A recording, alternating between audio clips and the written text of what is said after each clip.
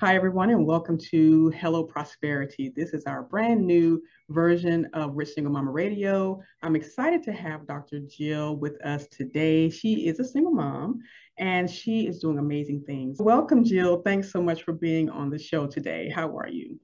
I'm good. How are you? I'm doing great. I always love to know the background story of a single mom that I have on my show who's doing great professionally or in their business. Tell me a little bit about your single mom journey. Sure. I have been a single mom for over 8 years, and I was actually supposed to marry my daughter's father. I got pregnant pretty quickly in the relationship. So 6 months into the relationship, it was a surprise, but we were both pretty excited. And I was like, oh, this guy will be a really good dad. And so I really didn't have any concerns about it whatsoever. Financially, we were good. We had the house, the cars, the jobs, like from the outside. It's everything you would think you would need to start a family. And so I didn't even think anything bad of it. We were engaged. Had everything ready for the wedding. Everything was picked out, and the dress and the tux and the decorations and the honeymoon. So everything was ready. We had redone his house to have a nursery. Everything was good. I finally felt for the first time in my life content and settled. And I finally got my stuff together. And out of nowhere, a couple weeks before our wedding, I found a text message that was clearly not meant to be read by me. And all the messages before that were gone. They were deleted out of the phone. So when I confronted him about it, there was denial at first, right? There's still denial. But he said, oh, that must have been meant for someone else. And I just, in my gut, in my heart, I was like, no, like this is not an accident. I did not see this text by accident. And yes, it broke my heart, but I was at a kind of a fork in the road in my life. Are you going to marry into this lie when you know what's going on and believe him because that's what feels good? And I've done that before. I've believed people because it felt good. It felt better than the truth. And I don't even know like why. Honestly, I'm very spiritual and believe in divine intervention. And I think at that point in my life, that's really what it was. There was something stronger than my desire to get married and have a family. And I called off the wedding. I moved out with a diaper bag for my daughter, one duffel bag for myself, went crawling back to my dad because also during this relationship, red flag, by the way, ladies, he had put a barrier between me and my family. And I used to be very close to my dad. I was a daddy's girl forever. And he had driven a pretty big wedge between my father and I, which at the time I also didn't know was a red flag. So I went crawling back to my dad's house and said, I'm not getting married. And also I need a place to live. So my dad let me live with him. And they had, of course, downsized because all of us kids were grown and out of the house. So there I was with my baby, 11 months old, sleeping on a futon in this back room of my dad's house with our 2 bags of stuff, trying to figure out how are you going to rebuild from here. And I look back at some of the photos and the videos in that time of my life and can see the pain and the worry in my eyes. And just, it's if only you could see the future, right? 10 years into the future and know that it would all be okay. But when you're in it, I completely understand these women that are panicked and lonely and sad. And oh my God, how am I ever going to get out of this? Absolutely. So that was like my rock bottom. The other kind of complexity about my single mom journey is I'm also an alcoholic and probably drug addict tendencies, although alcohol was my go-to of choice. But if I had one, I had them both. I also had to learn what is your crutch going to be, because you cannot take care of a child and drink and use drugs. In addition to being a single mom trying to get on my feet, I also needed to figure out how to be sober and how to stay sober, which I did. Yeah, bravo, absolutely. That brings up so many other questions, of course, follow-up questions for you in terms of having to completely reinvent your life. That's one of the things that in talking with single moms, you get to this space that fork in the road, that crossroad where you literally have to reinvent your life. And you have, and that point in that moment, what are some decisions that you had to make at that pivotal point of your life that would take you to where you are right now? There were a lot, whether to get married or not. That was the first really big one. My alcohol was the second one. So I lived with my dad. I didn't drink while I lived with my dad, but then I bought a house. And after I bought a house and I had a little free time, I did go back to drinking for about 6 months. I think it took 6 months for me to hit rock bottom again. Stupid stuff happened. Oh my God, just stupid stuff. And I woke up one day and my drinking rock bottom was that I couldn't remember if I'd put my child to bed. I didn't know if she was home. I'd been blacked out. And I woke up that day and it was eerily reflective of my childhood. And so this was the second big decision I made. Was I literally said to myself, are you going to give this child the same life that you had and let her experience that? Or are you going to make a decision to get sober today? Luckily, all the alcohol was gone in my house. So that helped the decision a little bit for the day, but it was my second wake-up call. And then the third one was finances. Are you going to struggle financially and blame everything on him and what he did? Or are you going to suck it up and figure out what is the path you need to get on to make more money, to take better care of yourself? And so that was my third biggest decision. Like, how do I make more money? And what is the path? And I remember mapping it out. Like, I looked up, this is literally what I did. I said, by the age of 30, I want to be a director in a large global IT organization in healthcare. And I want to be making $250,000 a year. At that time, I was making $65,000 a year. I'm like, this is crazy, but that's what I decided. And so by 32, so I was 31. By 31, that's who I was. I was a director for a multi-global, huge company out of Boston, Massachusetts, making $250,000 a year. So yes, I missed my goal by 1 year. I take it as a win. I made the decision and I did it. And so that, I think, is the third thing. The fourth thing, though, is this victim mindset. And I just wrote a blog about this, actually. And it's really easy, especially when you've been cheated on, neglected, abandoned, abused, right? They've run your name through the mud. I dealt with that too.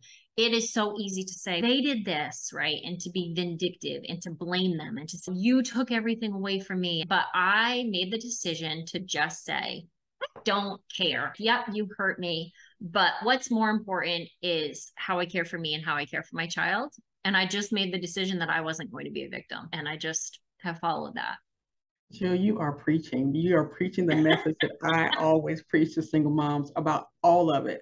Making decisions, shifting your mindset, getting rid of the victim mentality, and retaking control of your life. That is, to me, like the four cornerstones of being a successful single mom, of moving into this place of abundance and prosperity versus feeling like you are just never going to have what you dreamed of having because of this incident, this temporary situation that happened in your life. And yes, it did bring forth a child, but children are a blessing. I had to really look at it that way and see that.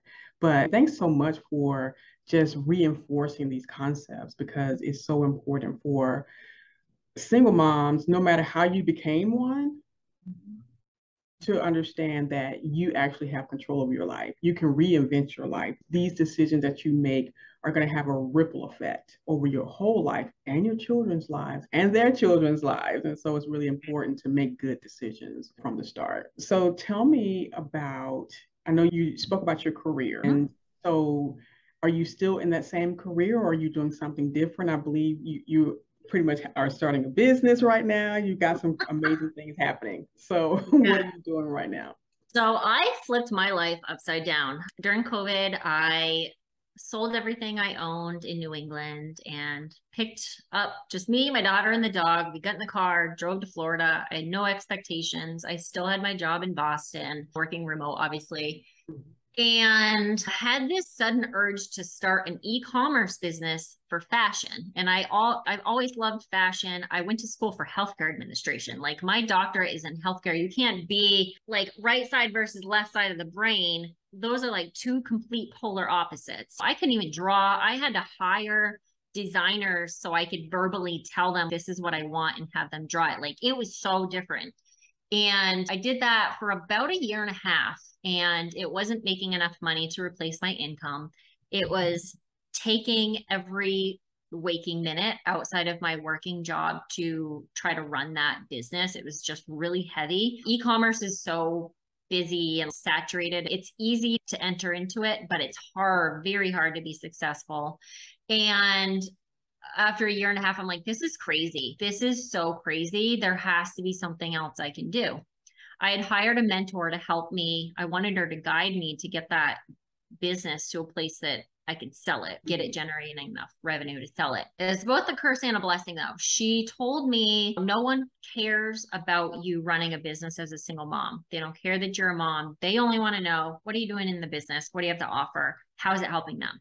And I was like, okay. So I rebranded. I took everything off my social media that had to do with me being a mom. And then I was like, oh my God, what do I talk about? I'm a single mom 99.9% of the time. I don't know what else to talk about. It's such an integral part of my life. Yeah. And I fired her because I had enough, like, it's like the gut instinct came back and was like, Jill, this woman's giving you bad advice. And so I fired her. I hired a new woman, and she was the exact opposite.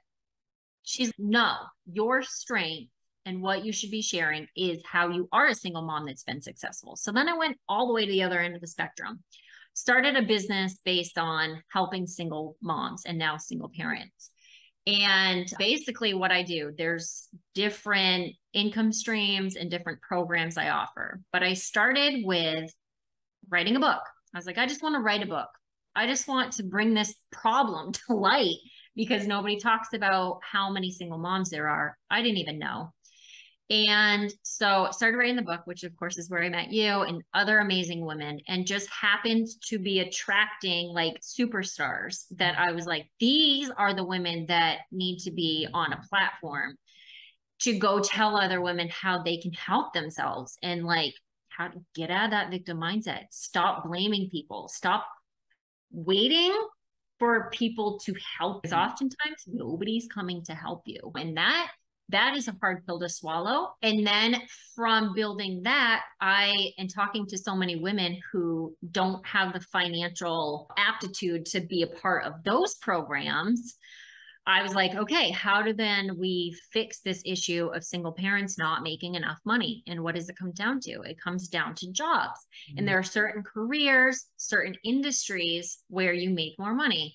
So now I'm looking at other opportunities to help single parents get in those jobs, make more money, have more flexibility, like working from home, things like that. And then I've got a project going on in the back end that I haven't publicly announced that has to do with housing, but I think people will be really happy and excited about that. Just as far as affordable housing that's not Section 8, giving single parents the opportunity to live in a nice space that isn't going to break the bank. So those are just some of the things I've got going on right now. Sure. So how are you balancing motherhood and business? I mean, that's because business takes a lot of time, a lot of energy. And then, of course, your little ones, they definitely need the time and energy from you in order to be able to actually literally survive. So how do you balance both? That's right. First of all, I'll just be fully honest. I feel mom guilt every day, every single day. I was laughing because I went and joined a gym yesterday because I need to start taking better care of my body. Like I was in a gym and then I quit and I'm like, girl, you need to be in a class or else I won't work out. So I went to join the gym. I brought my daughter with me because I was like, I want to get her to work out with me, things like that. She didn't like it, but I still joined. So then I felt mom guilt because I joined the gym. So it's every single day, but I have decided to homeschool her. Part of that is because she's a creative mind. And I think creative minds don't necessarily fit well in the square public school system and even in private schools. So she is homeschooled. So she's with me all day. I try to get her involved in my business. So I used to be very It's like separation of church and state. You want to do that. Like you want to separate parenting and business, but you can't. I mean, you can, but I think it's very difficult. So what I started to do is integrate business learning into her homeschooling. Like today, I was looking for places we could go drop flyers off. I had her sit with me and write down, okay, where can we go to bring these flyers? So for me, I have honestly done away with trying to separate everything so black and white. Like it's not black and white, it's very gray. So how do I involve her in exercise? How do I involve her with learning about healthy eating? How do I get her included in building businesses? We created a profile for her on like project casting or something for kids to start looking at like modeling and acting and singing things so she can start to even make her own money and start to see the value and the work that goes into making money. And she's only 9. So that's my approach. My approach has been to just throw it to the wind to try to separate and balance everything and just try to include her. Some days I'll be heavy on the work. Some days I'll be heavy on the parenting. Like last weekend, I think, or 2 weeks ago, we went to Orlando and I just took 4 days off and we just did fun stuff. And so it was like a mini vacation. Yeah, I think there's a lot of pressure for us to try to perfectly balance it. And I think give yourself the grace to not perfectly balance it and let it be a gray area. Yeah, absolutely. I totally understand. I homeschooled my kids for a while, and I just try to take a very holistic approach to learning in life, because life is learning. That's right. Every moment of the day, you're learning something new. And then of course, honing in on their interests and honing in on what made sense and mattered to them. And so with that interest being piqued, learning wasn't boring. So that really was, I think, really helpful for me and for my family. I think you talked about it a bit, but even in your explanation of balancing motherhood and business, but the kind of legacy you want to leave for your daughter, what does that look like for you? For me, I think first is I want her to do what she wants to do. So I am building these businesses fully aware that she may have zero interest in taking over these businesses, and I am okay with that. I tell her all the time, even if you don't want the businesses, you can inherit them and sell them and take that money and do what you want with it. To some extent, I'm like, don't waste it. Don't be buying a bunch of cars. I'm also in real estate. If she wants to be a part of these businesses, she will have those so that she doesn't have to work so hard on everything and overcoming everything. It's just really heavy. Like when you start from the bottom or near the bottom, it's a long climb to the top with a lot of obstacles. Like, I'll be coming back from heaven, like haunting you, but yeah. Yeah, excellent, excellent. So how can people connect with you and be a part of your projects or your programs? What is it that where can they find you to get involved? Yeah, so if you go to Jill Zambon, JILLZAMBON.com, under offerings, our conference is up for October 29th. So this is a free Transform Your Life conference. It is virtual and it's just 3 hours because I know we're all busy. I do plan to have in-person ones and those will be posted as we plan them. But if you want to hop on that free one, that's where you can sign up. And then if you go to the writing page, you can also sign up for one of the 4 books that are coming out over the course of the next year, as well as speaking. I am separating in the future. If you want to write or speak, you can do both, obviously, but you can go find out about our speaking organization as well. Basically, I'll give you the platform to go out and speak in front of single parents. I do plan to separate males and female just because I'm aware of domestic violence and some things that even men might not want to be in with women. So there will be opportunities for both men and women actually to be a speaker and a writer. Awesome. So tell me more about the book, because I know I'm a part of the book. I'm a collaborator on the book. So let's talk a little bit more about that and why you started the book and how it's snowballing into this movement. The book is called Shattering the Stigma of Single Motherhood. And I started it because I felt really like sometimes shunned, for lack of a better word. So like I would go into a church and feel like I just want to hide, like people are judging me because I didn't show up with this perfect little family. There's one family I'd befriended at church at home and they invited us over for Thanksgiving and we went. And she made a comment of us not having a whole family and how lonely it must be for us on holidays. And I said, it's not lonely. This is what we're used to, and this is what we know. It's actually very uncomfortable for us to be here with a huge family. I think it's important for people to see, like, single moms aren't unhappy with being a one-parent household.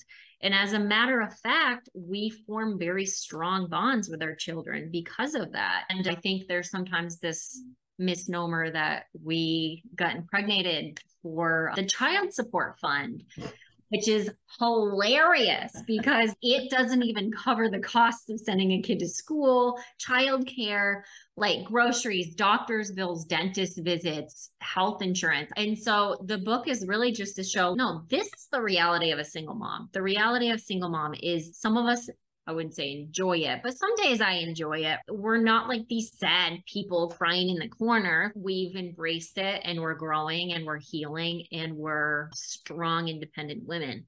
And that's so funny. That's where it started. Just write a book. That's literally, I was like, I'll just write a book. And then obviously I met like you and Katie and some of the other amazing women we have. And just the energy that we have together, I was like, this right here is magic. Yeah. This is what I needed when I first became a single mom. I needed women like that to stand in front of me and say, I was there in your seat. Now I'm here. And this is how I got there. And you can do it too. Like, your circumstances don't have to define your future. And then it's insane. Like, I have people contacting me over the globe. I was on an India podcast this morning. I got invited to Mumbai, India. They want me to go in the schools. They want me to speak. It's so crazy how needed this is, right? There's nonprofits that they'll give you diapers. They'll give you a car seat. They'll give you food, but that's a Band-Aid. So like, how do we fix the problem? And that's what I care about. Like, how do you catch this problem early enough that women don't, I don't want to say that we made a mistake, but so that they're aware of the red flags, and men might not stick around. And I think having that support of trust your gut and your instinct, right? Because I think as women, we're taught to shove that down and ignore it. And it's, no, you probably already know there is something not quite right, but you ignore it. So that's how the whole movement started. And it's just rapidly gaining momentum. I'm going on a reality TV show in 2 weeks, not even, on the 19th. So a week and a half, and plan to promote this through there. And I think that'll be really great. It's also a business incubator workshop. Wes Bergman, who was a star on, Austin's Real World, the Real World Austin. He is the one that leads it. And obviously he's a huge reality TV star. So even the chance to meet him and let him know what I'm doing, I think is huge. That's invaluable. So I had actually lined that up before all of this kind of got in motion. So it's crazy. It's big and it's exciting. For sure. And I'm excited to be a part of it too, because I get to, again, meet you and meet Katie and, like you said, the other ladies that are part of this project. And it's like a combination, mastermind, networking, just friendship developing out of this whole thing. And thanks to you, I really appreciate that you were able to, you've got the courage to do it, because it does take courage to do something this big. And just speaking of courage, what advice would you give to single moms who are thinking about starting something big, like a business or going back to school or whatever dream that they've had for a while, but it was interrupted because of single motherhood? Yeah, I think the biggest piece of advice is don't listen to the naysayers. I get a lot of people in my family and my old friend circle that are like, it's such a bad idea. What are you doing? You got to find new people to surround yourself with. And you just got to go for it. Like, I talked to someone this week. Sometimes you feel like this is not a logical decision. This is really not a smart decision. Like, I'm highly outside of my comfort zone. How is this ever going to work out? I have no idea, but this is what I want to do and I'm going to do it. And obviously get in our tribe, even just come to our conference for free and meet us and get to know us And however we help you through that path, just start there. Just start with having someone you can lean on. Listen to Samantha's podcast, right? Find the people you can lean on that are putting positive reinforcement in your mind about setting goals and achieving them, rather than people that are telling you to stay in your comfort zone. Because if you continue to listen to those people, you're going to be stuck for a long time, I think. A long time. Yeah, absolutely. Well, thank you, Jill. Thank you so much for that bit of advice, for being on the show, for sharing your behind the scenes of your life as a single mom and running a business as well, because it takes a lot to do all of that. But with determination, with decisiveness, we're able to actually pull it off for people who are like, how do you do it all? Okay, so this is how we do it. And this is what we're sharing behind the scenes here. So thanks again for giving us the information. Tell us again where we can find you online, social media, etc., so that we can be sure to keep in touch with you. Yeah, jillzambon.com. And I'm pretty active on Instagram at Jill Zambon as well. And definitely shoot me a message too. I try to stay up on all of them. So if it takes me a day or two, it's okay. I'll get back to you. Awesome, awesome. And thank you all for listening to the show today.